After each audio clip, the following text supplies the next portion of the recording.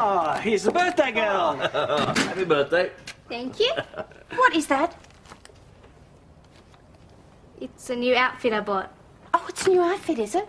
I thought you came out in your underwear. Mum! No, it is completely inappropriate. I'm 16 and thanks for wishing me a happy birthday. I don't care how old you are. You are not wearing that in front of your grandmother. It's a perfectly nice outfit. Maybe we could sort this out later. Serena could open her presents and we could have a birthday breakfast together. I could make French toast. Mama's going to want to be here to see the presents open. She's not opening anything until then.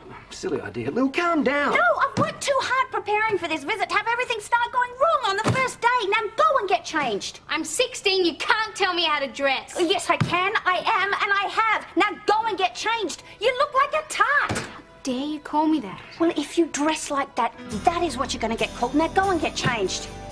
Now! And Harold, would you go and put your shirt on?